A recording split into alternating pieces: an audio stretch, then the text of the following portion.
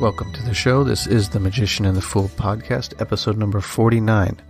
My name is Dominic. My co-host's name is Janice, and you will hear from him a little bit later. Today we are very fortunate to have Marlene Seven Bremner on the show. Don't call her Marlene. That's what the spelling of her name looks like, but it is Marlene. She is an artist, author, mystic, healer. Born in Frankfurt, Germany, she has a bachelor's in geography and environmental studies and is trained as a polarity therapist by the Institute of Holistic Health Careers. She is a self-taught oil painter exploring esoteric themes arising from the study and practice of Hermeticism, alchemy, tarot, psychology, magic, astrology, shamanism, and mythology. And just something worth mentioning, for someone who is self-taught, and not only self-taught, but someone who started painting in their adult life, it's extremely impressive what she is doing. When you take a look at her artwork, it is kind of crazy to think that she didn't actually start painting until a little bit later in life. It's pretty cool. She developed her painting career in the Pacific Northwest, showing her work in both group and solo exhibitions along the West Coast, and eventually has relocated to New Mexico and has been there since 2019. Much of her writing can be found on her Patreon blog, and her first book, Hermetic Philosophy and Creative Alchemy, is now available for pre-order from Inner Traditions. We found Marlene to be very insightful, very introspective, and very sincere. So anyone who's that sincere and invests that much energy into something like this, I think is worth listening to. As everyone knows, the Western esoteric tradition is a fragmented tradition without a clear and continuous line of transmission. So there are many people out there in the trenches, so to speak, doing the work to the best of their ability, and I think this is a case study of such an individual. Moving along, we always want to say thank you to our Patreon supporters who are crucial in keeping this work going, keeping this podcast running. If you are interested in joining our Patreon, just go to the website, look us up, and do what makes sense to you. We dedicate this to Hermes and Asclepius, and may any merits that we accumulate doing this work be distributed to all sentient beings so that they, together with us, may equally realize awakening.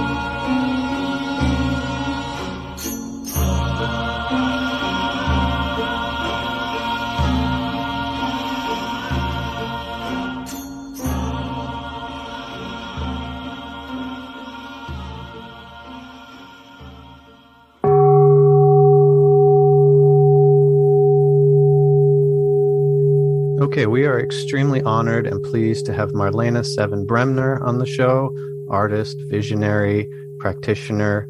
Very much looking forward to this. Welcome to the show, Marlene. Thank you so much for having me. It's a pleasure to be here. Yeah, so grateful for you coming on. So let's start where we always start. Let's maybe have you talk about yourself a little bit, tell our audience who you are and how you got to where you are now as far as this kind of mystical journey that you're on. And in writing this book that we're going to talk about, you have a new book out, Hermetic Philosophy and Creative Alchemy, the Emerald Tablet, the Corpus Hermeticum, and the Journey Through the Seven Spheres, which I don't have yet, but I can't wait to read it. Yeah, well, I'm primarily an artist. I started with visual art, but as my art was progressing, I just became really interested in a lot of different ideas and, wrote them out to sort of wrap my head around them. And eventually that turned into the book, which originally was conceived of as one book and later became two books. So the book that you just referenced, Hermetic Philosophy and Creative Alchemy, is the first book. And that one is due to come out in July of this year through Inner Traditions. And the second book is tentatively titled The Royal Marriage of Art and Alchemy. And that one I just completed the manuscript for. So that one's awesome. In progress. And I'll have to go through the editing phase with that. And I think it's due to come out like winter of 2022. So yeah, I wasn't always an artist. I was very artistic as a child. And I guess people would have said I was talented.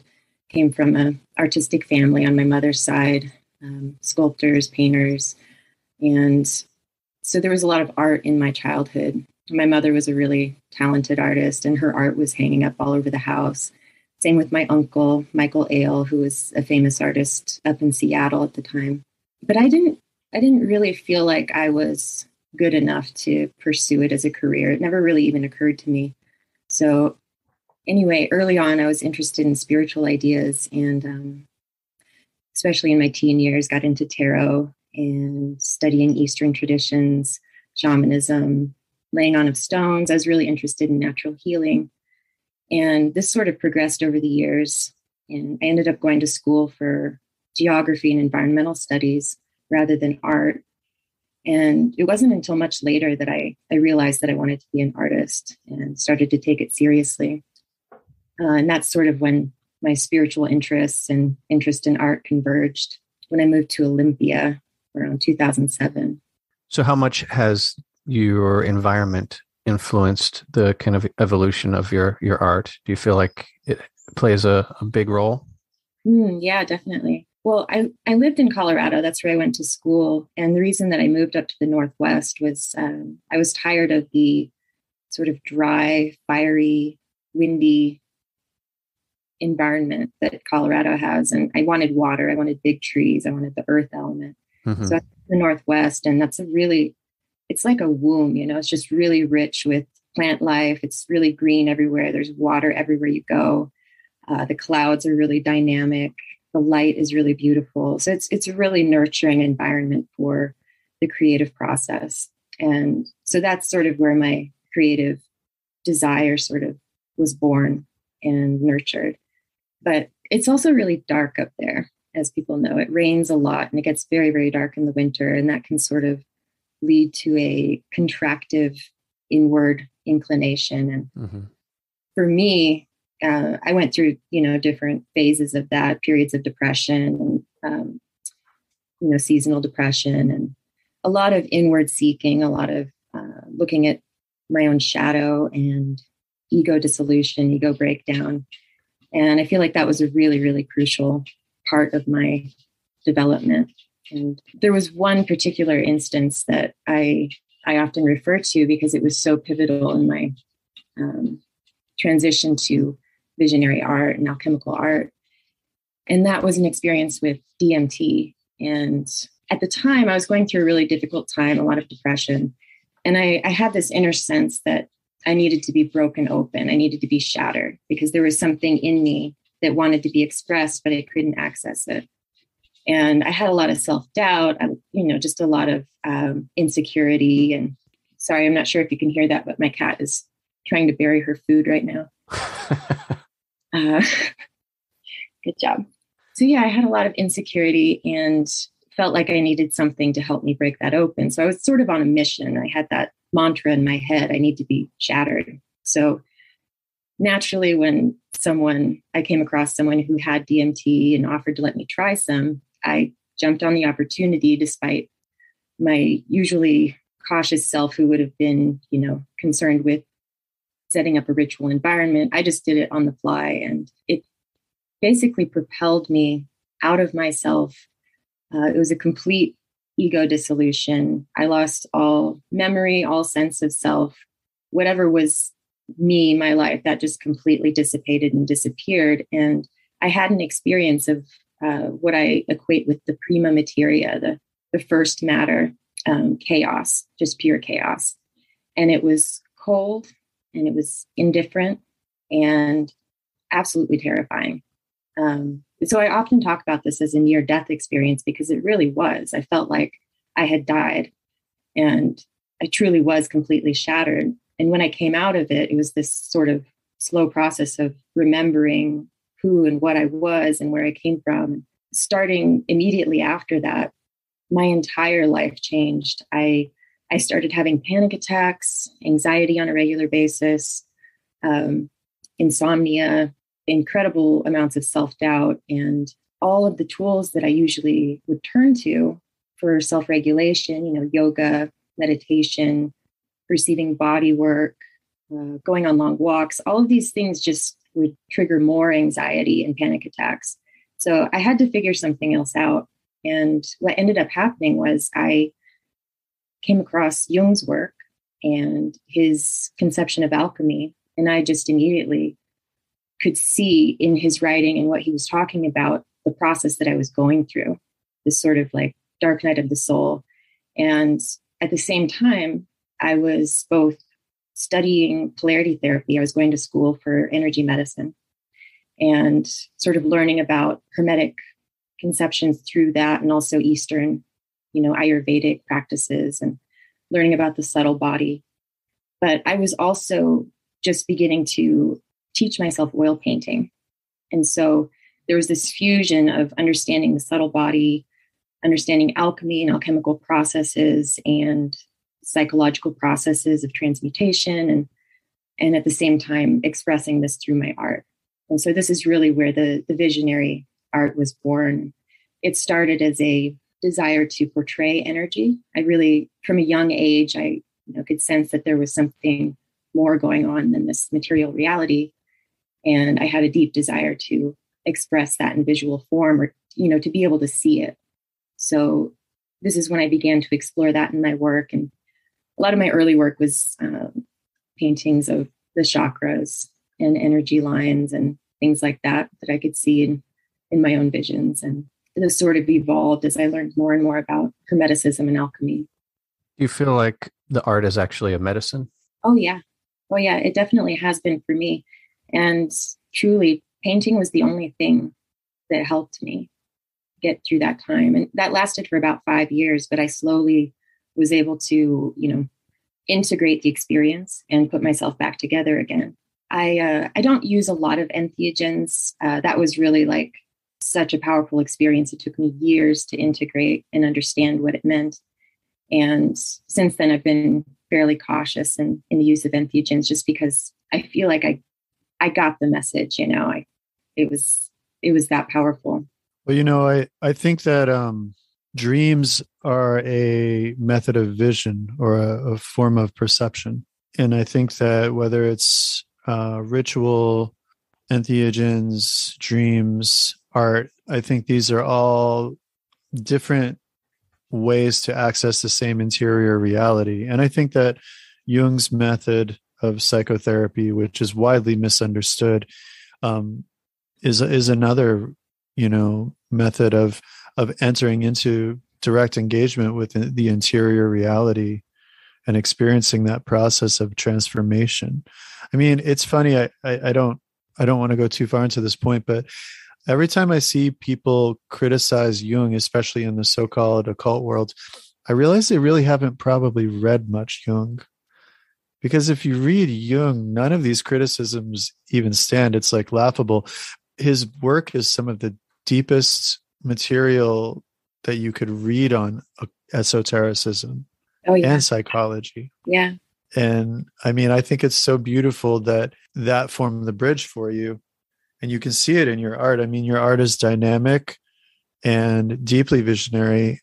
And it's funny, there is clearly a personal element to it, but there is also a sort of universal element to it, which shows me that by going within, there's a saying like to go out, you have to go in. Mm-hmm. And I feel like with your art, that's what's happening there. And then there's this almost like, I don't know, so I feel like almost a Paracelsian element to it. And just there is a strong element of the Western mystery tradition in what you create. It's almost talismanic. What is talismanic? Yeah. Yeah, I do think of it that way. And I mean, in fact, many of my paintings are born in a talismanic way where I'm working with planetary timing and zodiac and intentionally invoking certain planetary energies into the painting. Well, that's entirely alchemical because you're crystallizing the ray into a form. Yeah. And, working with correspondence and also long periods of meditation and contemplation beforehand. And often what happens is it's half intentional and half unintentional. I'll be meditating on a certain archetype and sort of contemplating, bringing different ideas together, synthesizing information as the idea for the painting is gestating. And then I'll become aware of some sort of, celestial event that's coming up, maybe even the day of, and suddenly I'll know like this is the time that I need to start the painting. And so in that case, often the painting is started in an automatic way, just very spontaneous, letting the energies move through me. So all the work in preparation comes to a culmination in that moment. It's this sort of divine timing as the painting is birthed into reality. And when it's done that way, it's often just so surprising to me what comes out. It's like not at all what I expected, but so much more profound and beautiful. That's great. It's deeply beautiful. Honestly, it's what you just described is to me sacred, actually. And I would say that what you're describing is also the magician card of the tarot. I mean, you're to me, the part beyond the words you were saying is that the mystery of the first arcanum. Now that leads me into a question I wanted to ask you about the creative process of the artist. I wanted to ask you what your thoughts are on the creative process of the artist as analogous to the creative process of the Godhead in producing reality. It's such a good question. And I've given it a lot of thought through my work. And it's a large part of what I write about in both of the books, really. I think of, the Godhead in the Hermetic or Neoplatonic conception as a undifferentiated unity. And a lot of cosmogonies talk about it that way. It's complete in itself and yet completely undifferentiated. And what emerges from that through just the innate desire to know itself is the emergence of polarity and these sort of creative sexual forces, the opposites that are present in everything throughout the cosmos. And that's really like what we're all working with, right? In the world of duality, differentiation, these different polarities and cosmic forces coming together for the creation of new forms in reality. So from those two polarities emerges a third thing. And we can think of these in different ways. There's a million different, names for the opposites. But one of the primary ways that I think about it is the conscious and the unconscious, and the role that those two parts of our psyche play in the creation of reality around us. So the artist essentially is reaching into that undifferentiated state of pure potential of the one and retrieving information, bringing it into form through their artistic process, through the union of the conscious and the unconscious. And the way that plays out is it functions through the imagination. The imagination is sort of the medium. And in the Emerald Tablet, which is an ancient text ascribed to Hermes, It's got many translations, but essentially it's a concise explication of the process of creation as it's reflected both in the greater creation and in our individual ability to create from the imagination. And within that tablet, it talks about the one thing and the miraculous powers of the one thing. Basically, that which is above is like to that which is below, which is where we get that, famous axiom, as above, so below.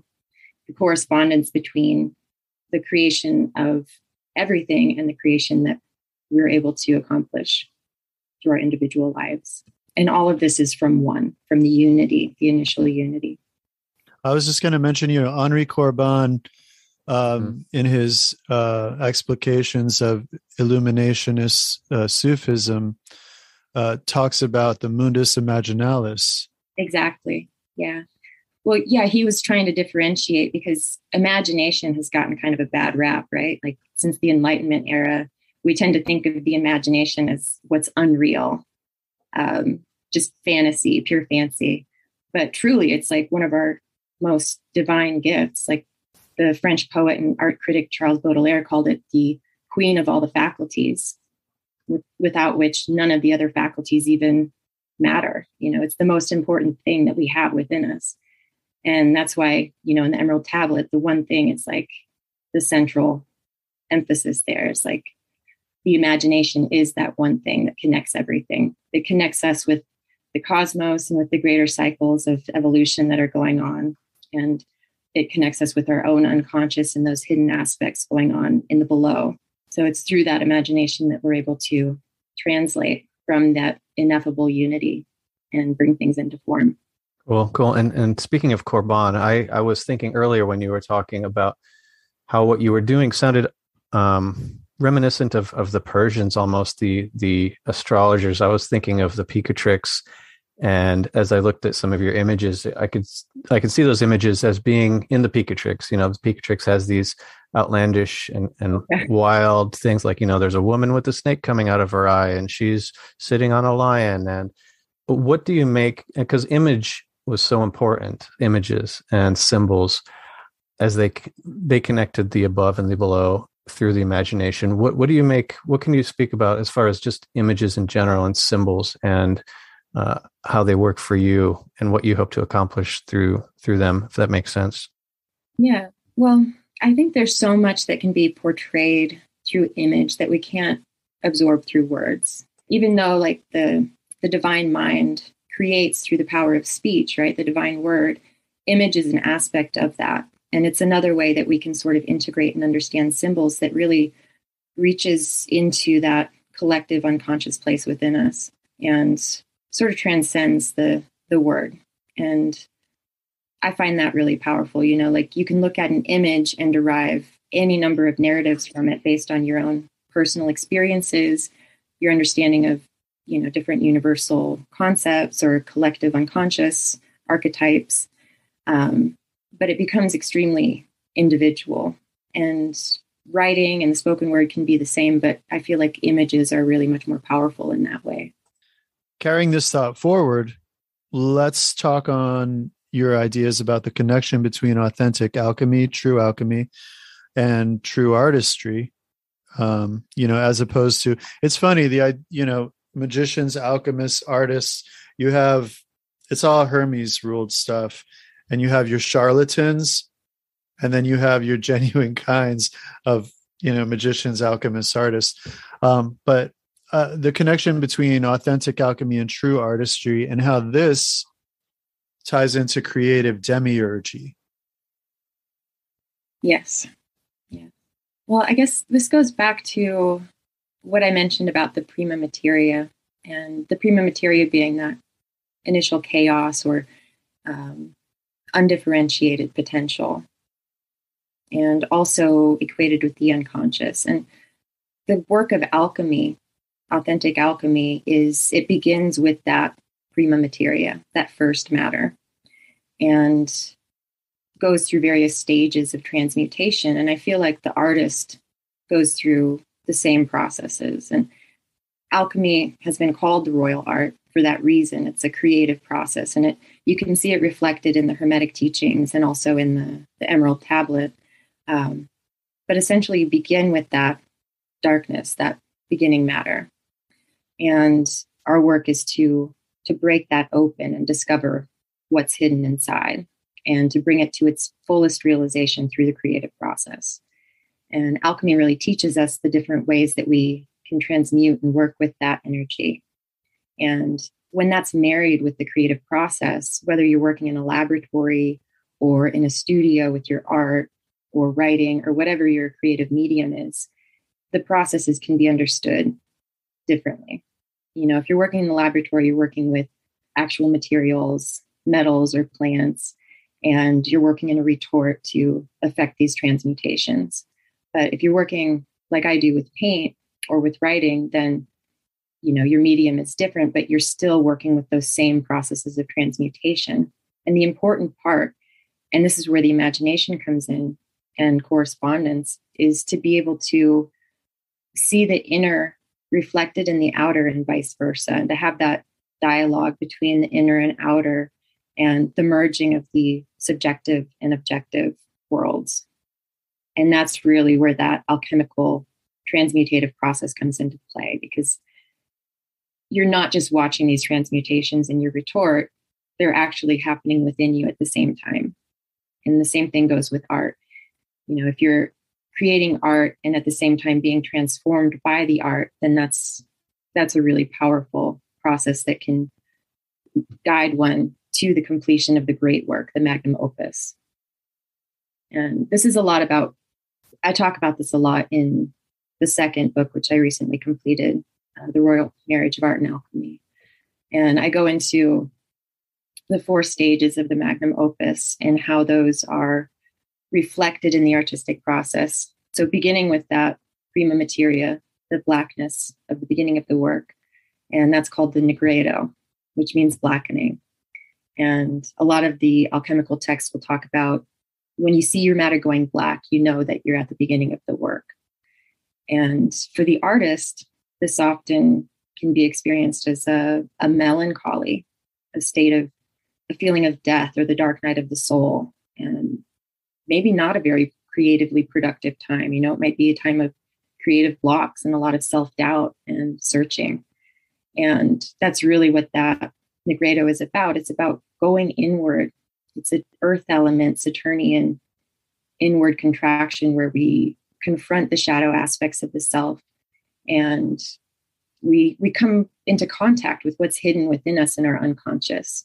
And that can be a really scary and challenging experience. However, if you understand all of the stages, then you can see it as just part of the process. You know, we all need to rest and regenerate. Like, life cannot exist without death. There's no generation without putrefaction. Like, we need both.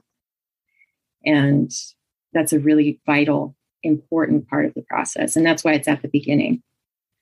But if we can sit with that, if we can really face those difficult times with courage and fortitude and trust, then eventually it does transform, and the creative process unfolds from that, and generation begins. And so that nigredo phase that begins the alchemical opus transitions into the albedo, which is a whitening. And it's also it's like the light coming at the end of the dark night, you know, the first glimmer of light on the horizon, and the hope that enters the process, like, okay, well, maybe it's going to be all right, you know. And it's also the beginning of inspiration and emerging with the watery feminine yin part of the process. So I equate the process of dissolution with this second phase, because that's where we sort of dissolve into the watery spirit of the cosmos, and we begin to see reality and our life in a symbolic way, and we see the connections between within and without. And if this is really extreme, it can even lead to a complete ego dissolution and psychotic breaks. But the point for the artist is to really walk that fine line, to be able to go into these states of disintegration and at the same time stay grounded. through the process so that we can translate the things that we confronted during the first phase of the Nigredo, these shadow aspects, and begin to make sense of them in a symbolic way and translate them eventually into a creative form. So the albedo it's really a time of, it's further going inward, but it's also bringing things outward. So the albedo eventually transitions into the citrinitas, which means yellowing. And this is where consciousness comes into the picture. So up to now, we've been sort of working with the unconscious. And now the conscious light is being infused into our work. And Jung would talk about this in terms of active imagination. So we're not just exploring the unconscious, the world of dreams and symbols, but we're actively engaging with it and coming to understand it and integrate it. So active imagination is one tool that we can use in a creative sense to enter into the unconscious, to dialogue with different figures that we meet there, and to, gain insight and deeper understanding of what our unconscious is asking of us, what it wants to communicate with us. So the citrinitas there's different processes that I equate with it in the book, and one of them is digestion.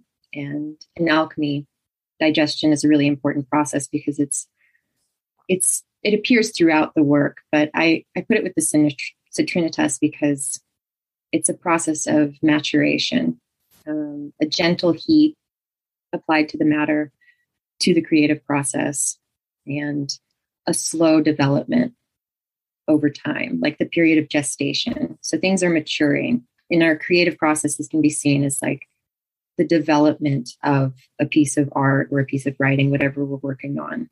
It's the phase where things are coagulating and coming together and being assimilated.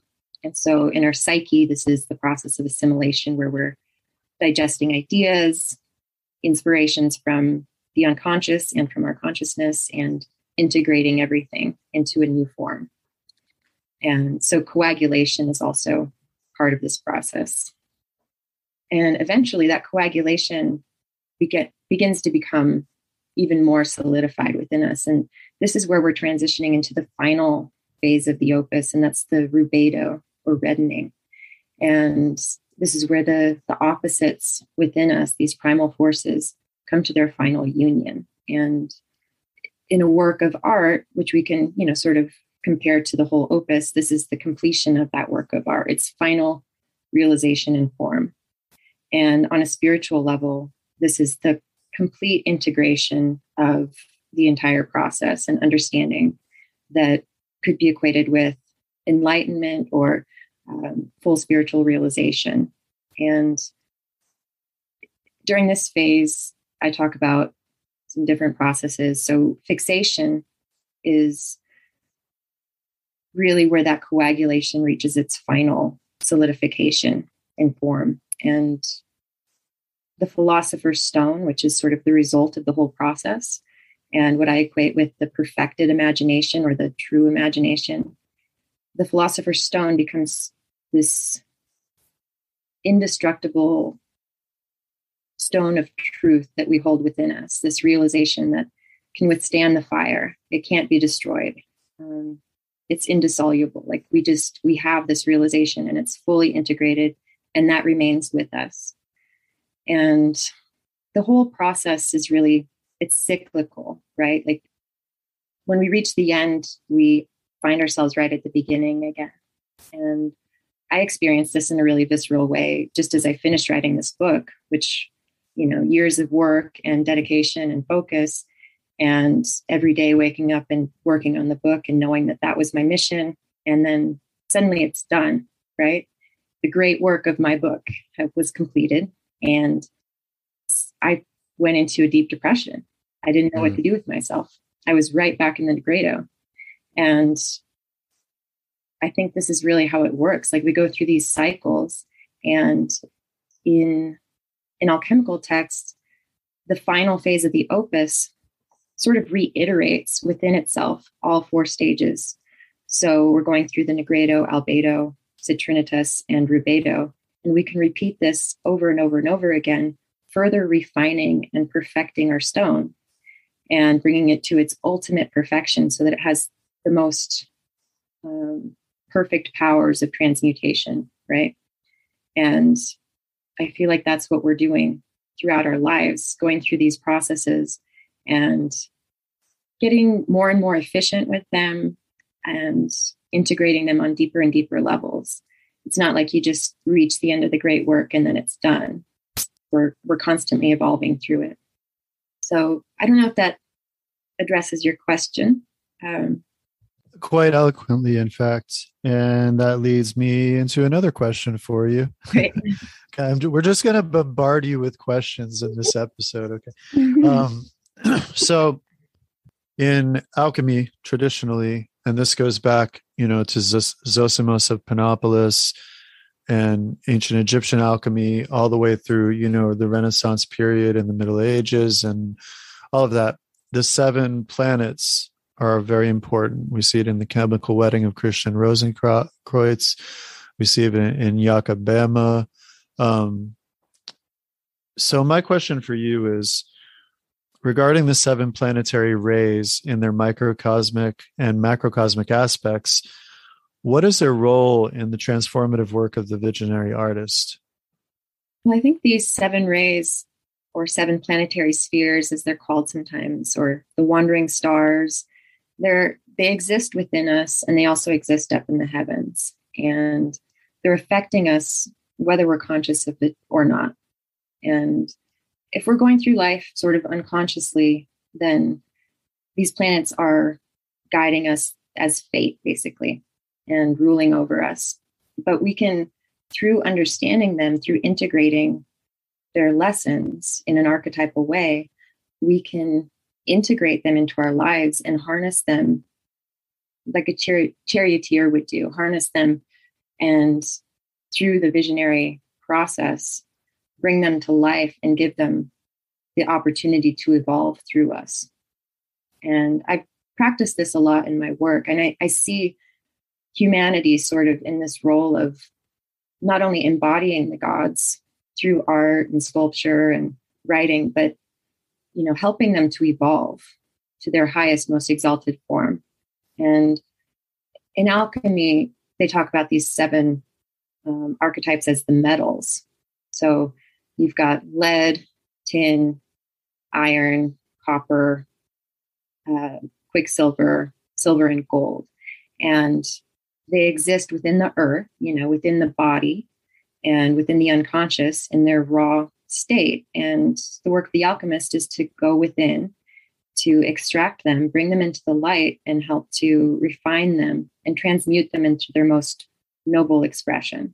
And so I think we can look at this, in the subtle body as the chakras, and sort of the clearing and opening activation of the chakras that, are formed by Hermes, the caduceus, the serpent spiraling up the spinal canal and merging in the bridal chamber of the brain and the third eye. And we can look at it in a mythic sense as, the gods and archetypes associated with those 7 metals and associated with the chakras. So, for instance, lead correlates with the root chakra and with Saturn as an archetype, and with any number of Saturnian archetypes that are present throughout various cultures. And the principle that I talked about with the Negredo of rest and regeneration and death and that inward journey, that's so vital. And looking at the subtle body, that's really like the lowest chakra, right? It sits at the base of the spine or the perineum. And that's where that vital Kundalini energy rests, that we're coaxing up the spine in the spiritual realization of the self. So again, we're at the beginning of the work, the root chakra, which relates to our most basic primal instincts and survival instincts, and our deep rooted fears and anxieties and fears about survival and the material world and finances and just the really, the base of our being. And this is where we begin. And this rises up to the second chakra, which is related to tin and to Jupiter.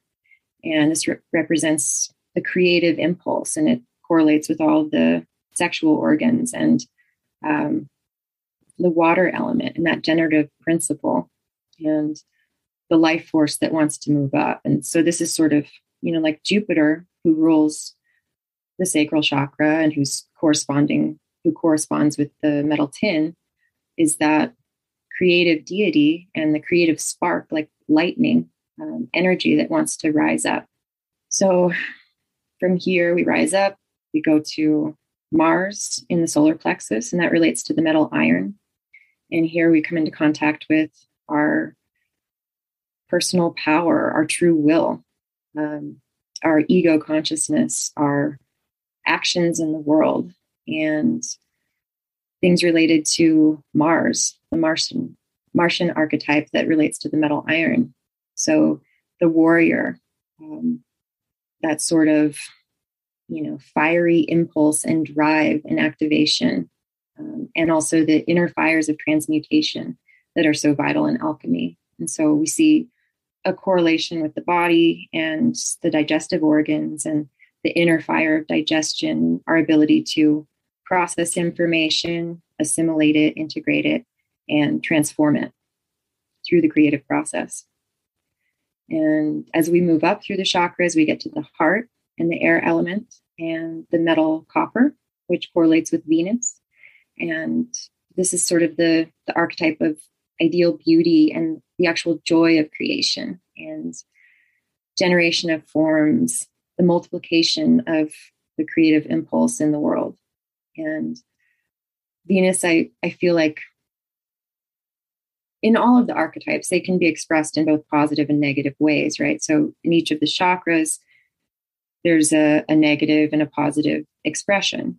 And our work is to bring these to balance. And with Venus, there's really this sort of balance that needs to come into play between that desire and creative expression, and also the part of us that can be corrupted, just like the metal copper can be corrupted when exposed to like air or water. And it gets that like leprous green verdigris growing on it.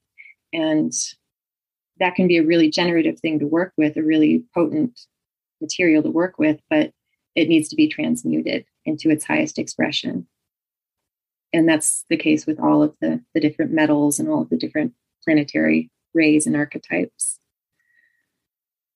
So anyway, moving up to the throat chakra, we come to the metal quicksilver, which relates to Mercury and Hermes and this idea of the polarities of the caduceus. And they come together in this narrow channel at the throat. And then from there, they merge in the crown chakra and the third eye chakra. But the throat chakra is really about self-expression and speech, just like Hermes and Thoth and Mercury, and our ability to, express ourselves in the world in a truthful, authentic way. And so when this chakra is open, that's really flowing and we feel confident. And all of the energies of lower chakras, which also correlate with the four elements, are unified by Mercury in the throat. And this relates to the magician again, who wields the four elements, who contains the powers of the elements in balance and is able to work with them and translate them into creative forms. And from here, this is where we really get to the full realization of the entire set of energies coming up through the caduceus at the third eye. And that's ruled by the moon and correlates with the metal silver. And after that, the crown is correlated with the sun and with gold. And so we get this union of the sun and the moon, which is one of the main goals of alchemy, the union of the primal pair, the opposites. Sometimes they're talked about as sulfur and mercury. And this happens within the bridal chamber of the brain in the third eye.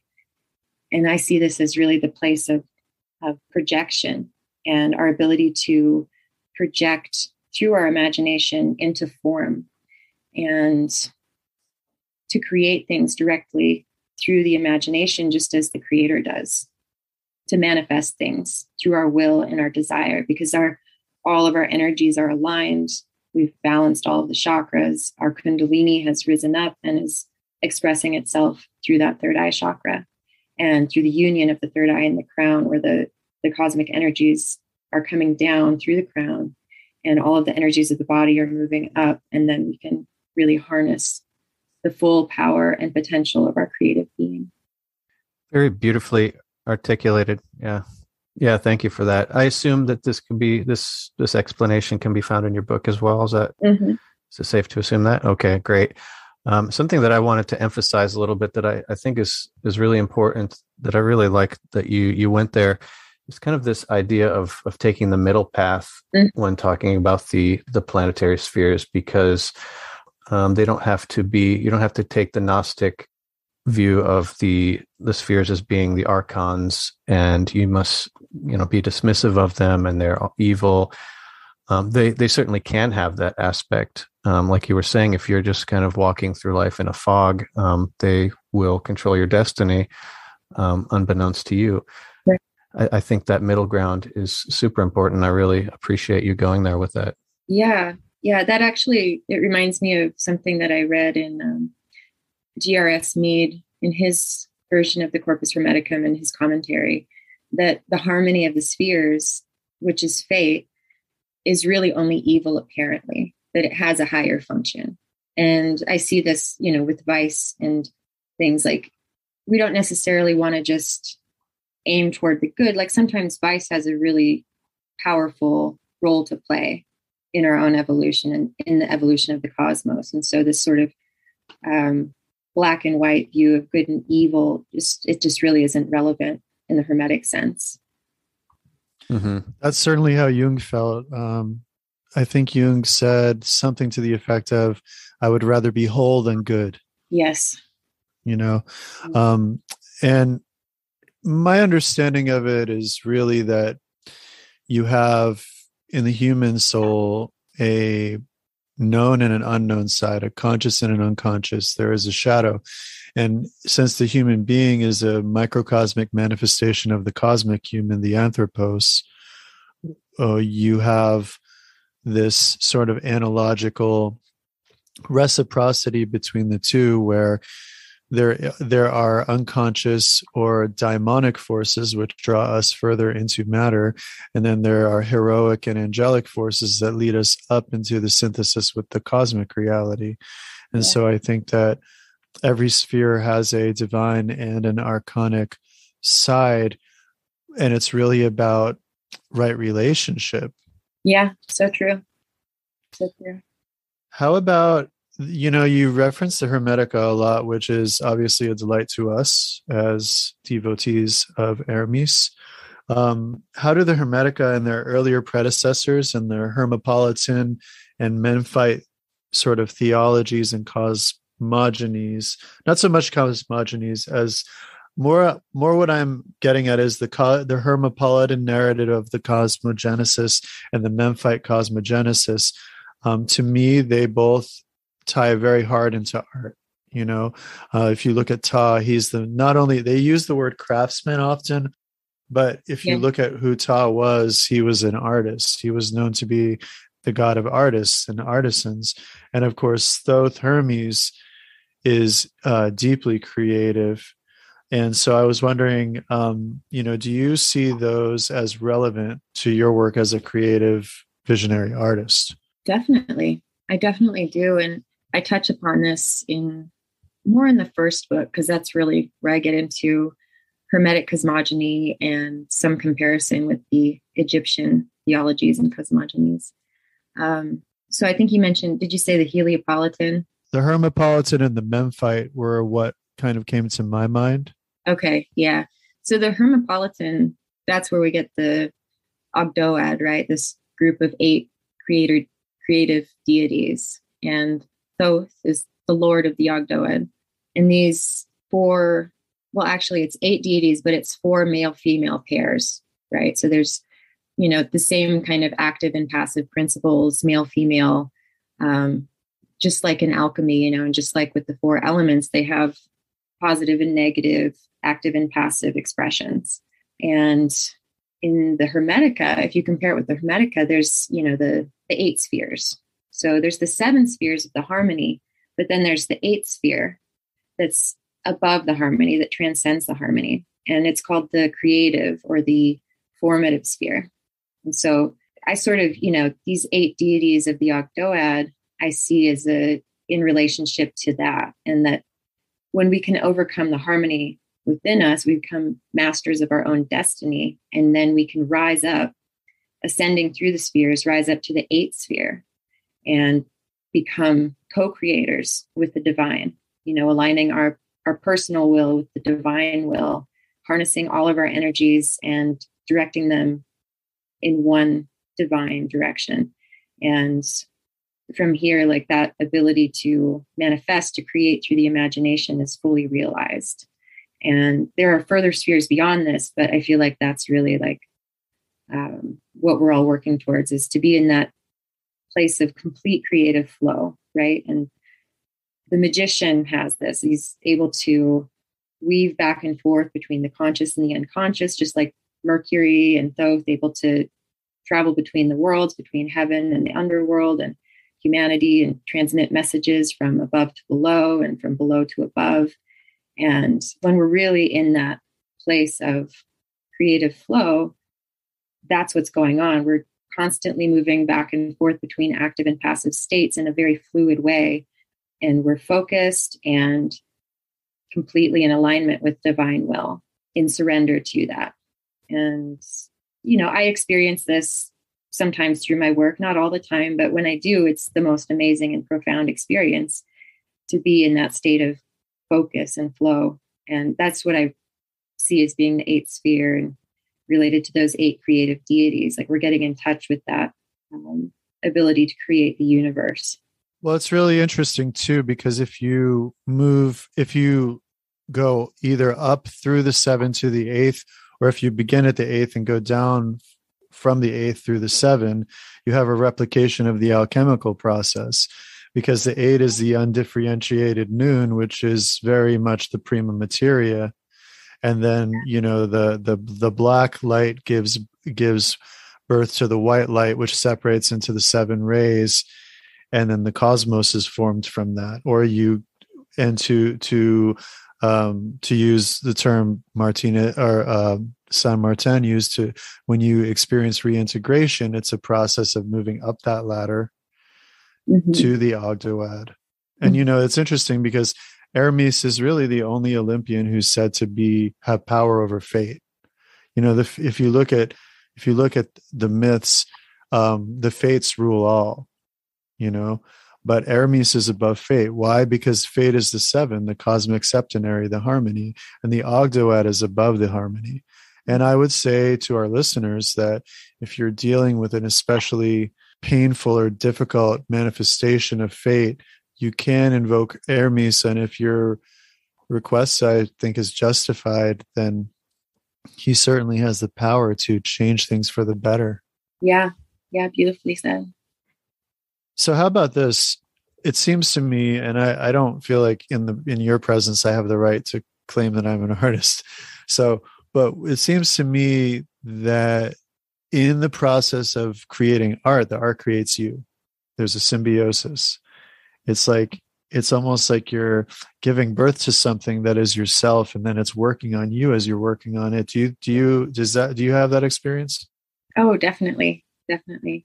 Like I mentioned before, sometimes one of my paintings can take months or years to complete. And a large part of that is because I have to be going through these processes of evolution and growth and development as the art progresses. And it's not just about like finishing the painting. The painting is working on me as I'm working on it. And sometimes I can't work on it because there's things I have to do internally in order for the painting to be completed. And so I'll reach these points in a painting where the dialogue between the painting and I kind of, becomes quiet, and I don't know where to go from there. I'm not sure what the next step is. And so I have to step back and go through a process of gestation and allow things to change and transform within me. And then I'll reach a place through my own spiritual process where suddenly I'll know what the next step is. And sometimes that can take, months or even years, where I'm not working on a painting and it's just waiting for me to come back to it. But when I come back to it, often there's this like sort of divine timing that happens. And I can see, I remember, I think there was a painting, I don't remember which one it was, but it was a Mars themed painting. And I conceptualized it, as being a Mars painting from the beginning, and had to step away from it because of, needing to process things internally for a while. And it took me 2 years to come back to it. And when I came back to it and I started working on it again, and I was feeling inspired, I realized it had been 2 years. And that's, the period of Mars's revolution, 2 years around the sun, right? That's pretty awesome. So what do you think? I mean, it's great that art can have this kind of biofeedback, kind of symbiotic relationship. What do you think about non-artists or people who don't have a medium that they work with? Where do they get their feedback, or where could they get their feedback from in order to know that they are truly ready to move on to the next stage? Because oftentimes we have the habit of fooling ourselves and thinking that we're ready when we're really not. In your case, with the art, you couldn't move on. Yeah. So any thoughts on that? Well, I think there's a lot of ways that we can engage with the subtle aspects of reality to see where we're at, to gauge where we're at and where we're at in these processes, and if we're ready to move on and if they're transitioning. And one of the main ways that I would suggest is working with dreams. And that can be a really, really creative process in itself. So first of all, like learning how to remember your dreams if you're not in the habit of it, that's really important. And then beginning the process of recording your dreams and remembering them in more and more detail. And we can also communicate with our dreams. So on the one hand, we can work with interpreting, and there's different ways to do that, but we can also incubate our dreams with different ideas and questions for our subconscious or unconscious, and receive feedback in that way, receive information. And I feel like these processes, these alchemical processes, are really truly reflected in the dream world in such a powerful way. So I would say that's one of the main ways. But everything that we do can be done in a creative way. The way that we engage in any work that we're doing in the world, the way that we engage in relationships, simple things, the way that we arrange our house and our objects of the material world, cooking a meal, like anything that we're doing is a creative process. And so there's an infinite number of ways to apply these processes. It doesn't just have to be through art. Beautiful answer. I was worried that question might have been too tough, but you had a great response. Okay. I was just going to say, because what it really means is that it ties back to the fact that the human being has a seed or spark, the sphincter of the divine within. So whenever we engage the creative process, we're actuating the divine principle within us. And if we do it consciously and intentionally, then we can participate in the act of the constant reformation of the world, and we can attempt to establish the good, the beautiful, and the true, even in from everywhere from our personal relationships to cleaning and organizing our house to drawing or painting or writing or dancing or running or, running or wrestling or, going out into nature and heart. I think that an unfortunate side effect of some of the dominant paradigms that have ruled the world, the Western world, for so long, is the desacralization of the human being. The idea that the human being is a subservient slave designed to simply be obedient to a sort of irreverent divine law. And where in reality, if you look at the original Egyptian conception, human beings were born were formed from the start, but with a creative gift, and we have the same gift of formation in miniature that the God has in the different levels of being. And I think that in that is something truly sacred, but you almost have to deprogram yourself and go through a detox from this very Philip K. Dick way that we are indoctrinated from an early age into disbelief.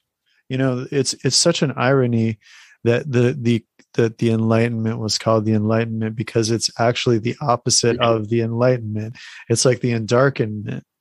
Exactly. It's crazy. I mean, it always blows my mind. It's like, wow, one of the worst things to happen to human development is treated as if it's like something that was this great illumination. It's crazy if you think about it. I do feel like that's an important part of the process, though, right? Like maybe before the Enlightenment, there was a lot of unconsciousness, or just sort of existing in this sort of unconscious place. And so, again, coming back to the balance, we want the balance of the unconscious and the conscious, the irrational and the rational. So it just went a little too far in the direction of the rational. So our work is, we're still trying to bring that to balance, Well, and I mean, there's so much there. But I do want to ask you this. Do you consider art as a theurgic method of ascent? I do. And I think I touched on this a little bit earlier in terms of my own process, in the sense of rising up through the spheres, and also in the sense of art being talismanic, in which we're drawing the energy of the spheres down into creative form. But the way I see it, there's different purposes to art. So yeah, there's the divine ascent that we can affect through the artistic process. And that comes in with deconditioning the mind from these fixed concepts and beliefs, integrating the 7 planetary archetypes, understanding how they're playing out their mythic stories through our lives, integrating them, transmuting them into their most ennobled expression.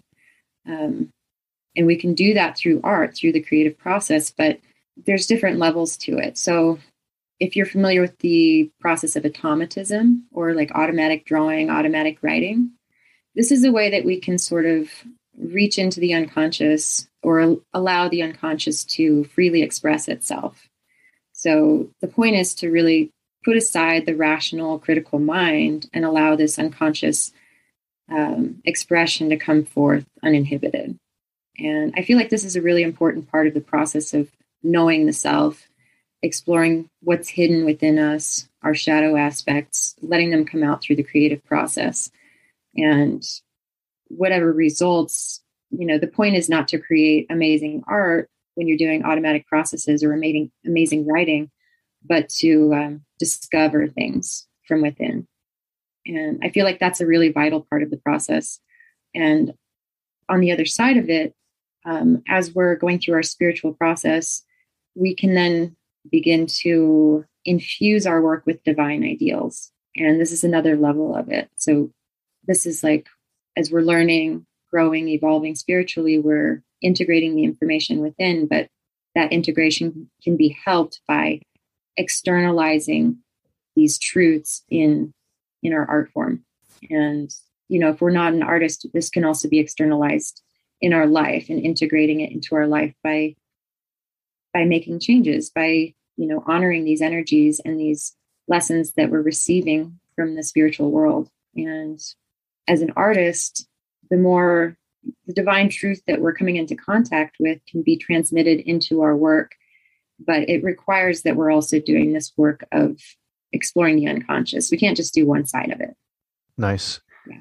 As far as the book goes, do you have exercises, or are you leading the reader through different methods for kind of working through this? Yeah, absolutely.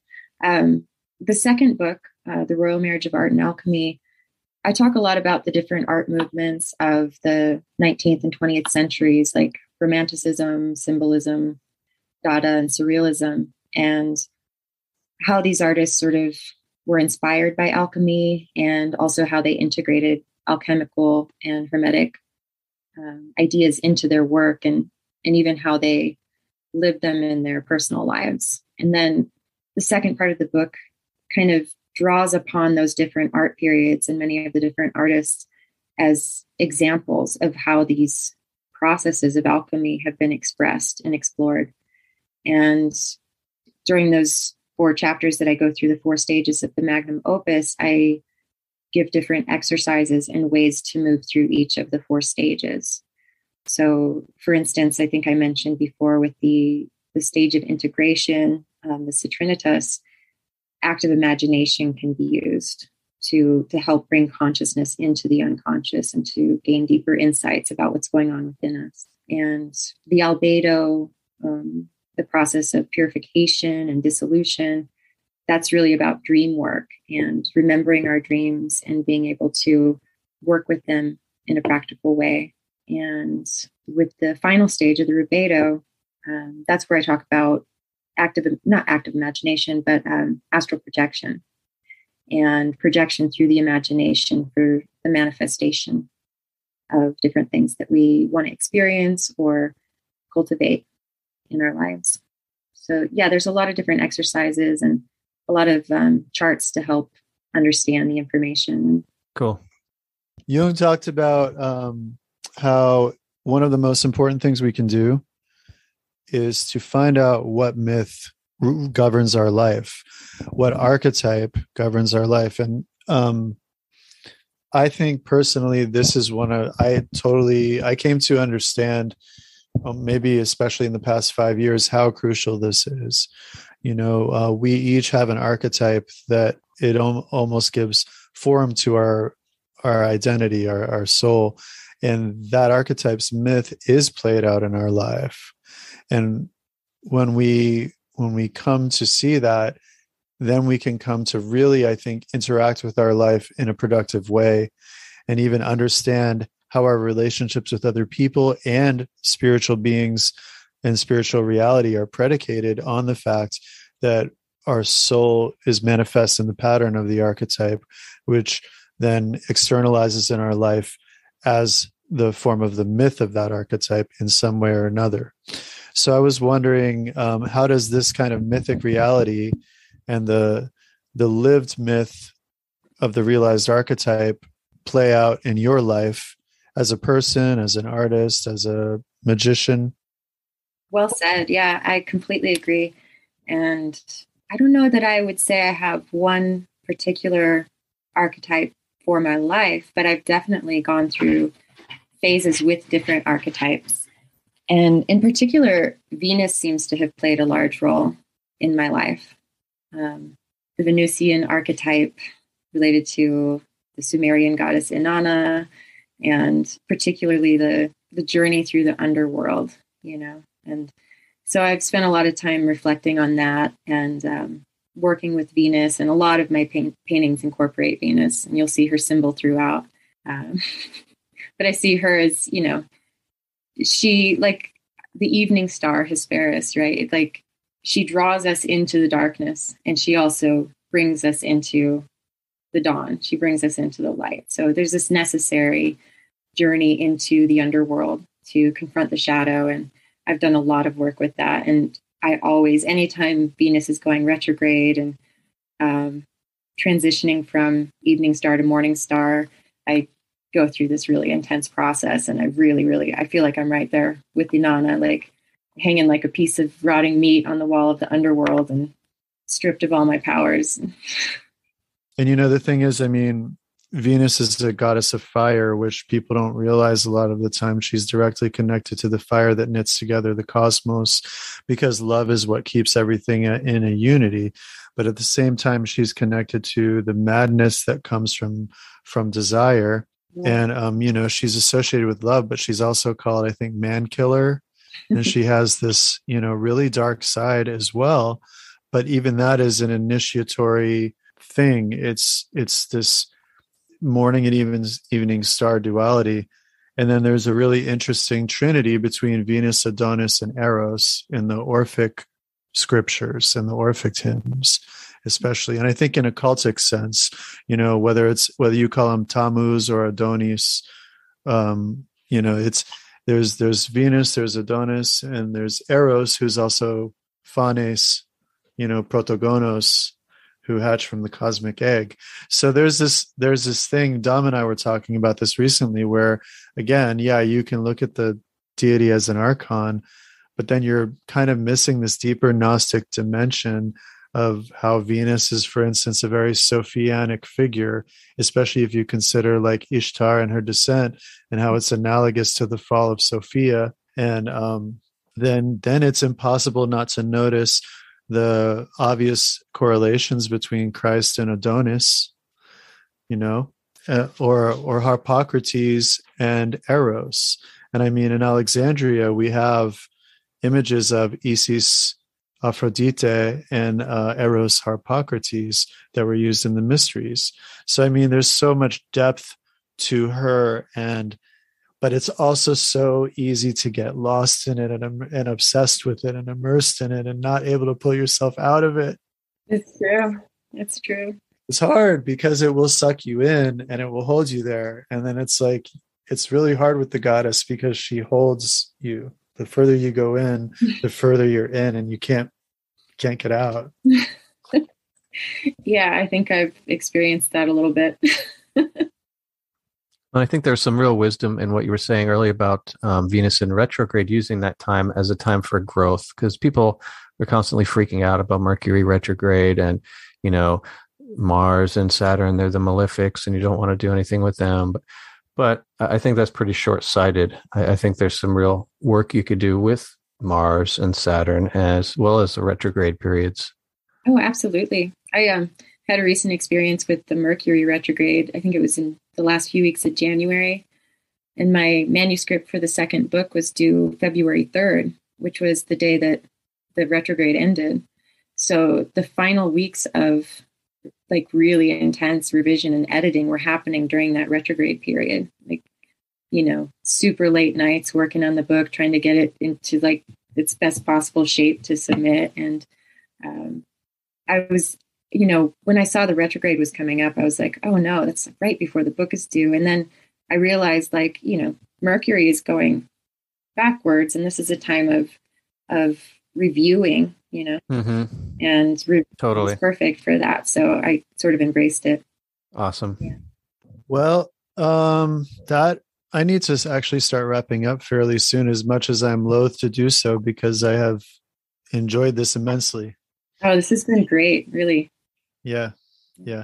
And, but I do want to say, first of all, again, please accept our gratitude for gracing us with your presence. It was truly an honor to discuss things with a true mystic, and especially considering, it's very clear you have dedicated a very long time to study of these things, and it's also clear that you are a practitioner. You are not just a student, and there's nothing wrong with just studying. I don't condemn people for that. But where I want to go now is like, where can people find your art? Where can people find you? How can people learn more about your process? How can people find out about your books? And, do you do anything else that you want to let people know about?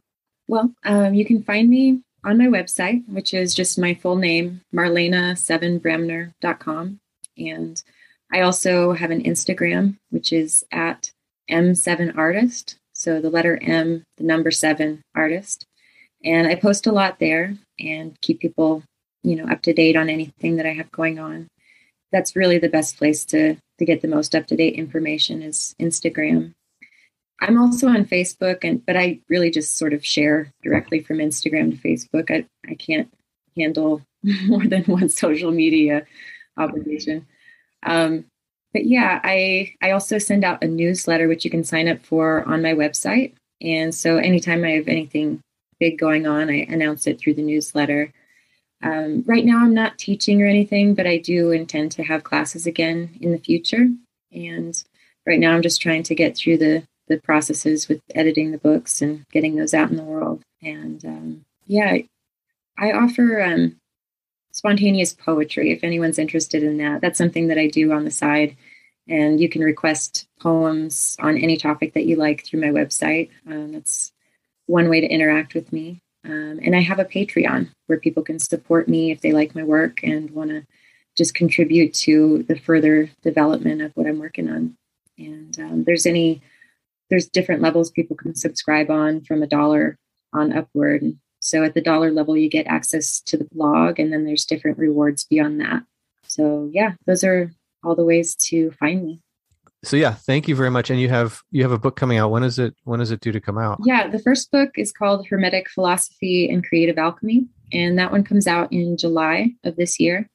And it's published with Inner Traditions. So you can actually pre-order the hardcover now. If you go to the Inner Traditions website and type in my name, you'll find it. And the second book is still in process, so I'm not sure when that is going to come out exactly, but it should be towards the end of this year. Awesome. And is that a part 2? Yeah, they go together. Okay. Definitely. Nice. Yeah. Nice. Awesome. Well, thank you so much. We truly appreciate it. This has been a really interesting conversation. This has been wonderful. It's such a pleasure to talk with both of you. And I just really appreciate that you wanted to have me on. And truly, I'm honored to be here. Love your podcast. Cool. Thank you. Well, we love your work. I mean, so the feeling's mutual.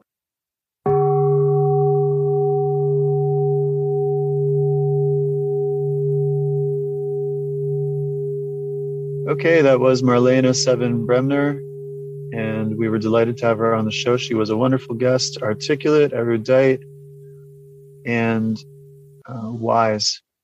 Very interesting conversation. I love the confluence of art and spirituality, art and magic, art and alchemy. I mean, it's really a perennially intriguing subject, and I think it's always worth investigation and exploration. Her art is also just incredible, breathtaking, visionary art. So I am so glad that she decided to come on the show, grace us with her presence, and illuminate us with intriguing conversations.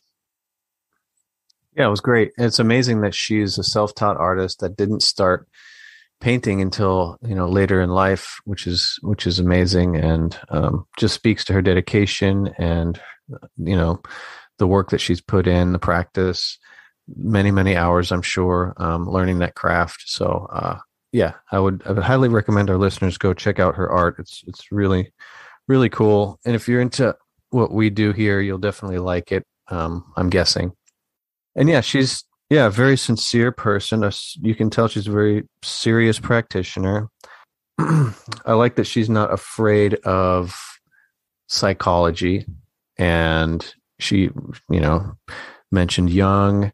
In the modern culture right now, these are not names that are popular for whatever reason. We've got this really hard swing to this whole kind of spirit model, psychological model dichotomy, which is kind of a false narrative. And anybody who throws out Jung is really missing a lot. And it's really to their detriment. Yeah, the people who criticize Jung, it's clear they've never actually read Jung. Yeah, I mean it's just stale. The whole spirit model, psychological model kind of debate. It's time to move on, I think.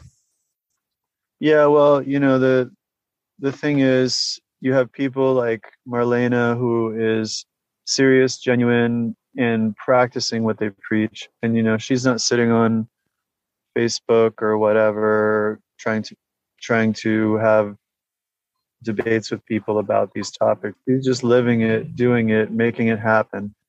And that's what we're dedicated to here. That's what we've always been dedicated to, is those people and those ideas that are real, that are genuine, that are out there in the trenches doing the work, and too busy to spend time on developing internet personalities because they're too engaged with actually doing the work. And that's the key right there. Yeah. So again, very happy she came on. It was a really fun conversation, and I wish her the best with her upcoming books. I look forward to getting them when they're out and available. Yep. Inner Traditions are hitting a home run once again with publishing her as an author. I mean, she really knows her stuff, and the way that she articulates things is accessible and easy to understand and interpret. despite the fact that we're dealing with really profound material. She's very good at translating, and that is one of the names of Hermes anyway, is Hermeneutes, which is interpreter. And so the identifying characteristic of a true Hermetist, one of them, I should say, is certainly the talent for interpreting things so that others can understand them and access them. Okay, for this week's book review, I'm just going to grab a book that I'm kind of in the middle of right now. It's a newer translation of the Lotus Sutra. It's the Threefold Lotus Sutra is the title, a modern translation for contemporary readers, translated by Michio Shinozaki, Brooke Ziphorin, and David Earhart. And it really is a modern translation, which is great because if you go to the bookstore, you pick up any other translations of the Lotus Sutra, a lot of the language is going to be really daunting to kind of trudge through. They did a lot of work to make this accessible and readable, and they also formulated it in a way that it was easy to recite out loud for recitations, for practice. So it was written with actual practice in mind, the way that they put it together. And it's always great to have multiple translators on a work like this, because that's kind of traditionally how it was done originally. So as far as the Lotus Sutra itself, very fundamental Mahayana Buddhist text. Definitely, if you're interested in Buddhism, you need to read it. It's a really important book to read, especially if you're in the Mahayana kind of vein of study. What they cover in a nutshell, I mean, there's many chapters in the Lotus Sutra, but a lot of talk about the Bodhisattva path, whereas earlier in Buddhism, Bodhisattva was thought of just as the Buddha himself. Later, such as with Mahayana practices and teachings, the Bodhisattva path expanded to be available to anyone and all people. And there were hundreds of thousands of bodhisattvas of the past, of the present, of the future. So it really kind of changed the perspective of practice, which was kind of groundbreaking. So there's that. They concentrate a lot on that, becoming a bodhisattva. Anyone can. And just realizing your inherent potential is a huge emphasis in the Lotus Sutra. It's very Gnostic in a way. You are kind of an heir. You have a birthright to be a Buddha, essentially. And texts like the Lotus Sutra are helping you kind of wipe away all the muck and grime to find that kind of bright, shining center that you already possess. So, yeah. Highly recommend this particular translation. It's really, like I said, easy to read and a lot of important lessons inside. In addition, a nice companion text would be a book by Thich Nhat Hanh, which everyone I'm sure is familiar with. He wrote a commentary on the Lotus Sutra called Opening the Heart of the Cosmos. And it's very typical of his style, very gentle kind of walkthrough of a somewhat difficult text. He's very practical. If you've ever read his stuff before, he is very much about application right now. So that fits right in line with the overall message of the Lotus Sutra in general. So a little long-winded there, but highly recommend the Threefold Lotus Sutra, a modern translation for contemporary readers by Michio Shinozaki, Brooke Ziphorin, and David Earhart. All right, everyone. You can find us on the usual outlets: YouTube, Stitcher, iTunes, etc.